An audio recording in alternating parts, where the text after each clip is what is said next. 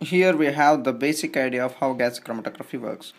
Here is the gas supply, filter dryer, pressure control, gauge, flow meter, oven where the sample is injected, and it is a sampling unit, and it is a detector along with a recorder. So when a sample is injected, let's take this portion over here. When a sample is injected, initially the sample is vaporized to gas, which consists of a mixture of solvents. So along with the mixture of solvents, inert gas is made to pass through another slit.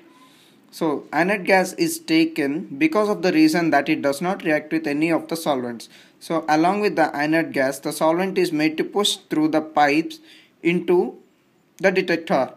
So what the detector detects the samples, and it is given as a chromatograph.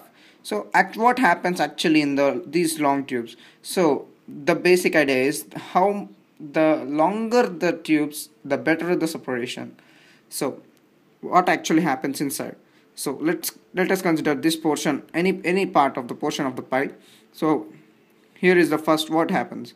So according to the boiling point of the mixture of solvents, because it is a mixture of two solvents and each solvent has a different boiling point, here is the sample A. Let us consider it as a sample A, and let us consider these dots as sample B. Sample A is having a lower boiling point. So because of this, due to the low boiling point, these move much faster in the second region, and due to the high boiling point, it takes much farther for it to move towards the end of the pipe. So this is what happens, and it takes place in a very short time due to their high and low differences in their boiling points.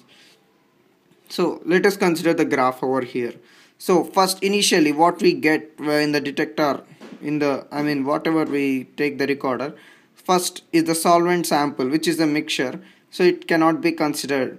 So when a graph of intensity and time is plotted, here we have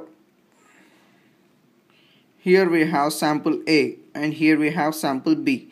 So sample A is these small dots which have emerged first out of the pipe. So it is detected easily. And sample B is these large molecules which are detected afterwards. According to the intensity and the boiling points, these molecules are detected.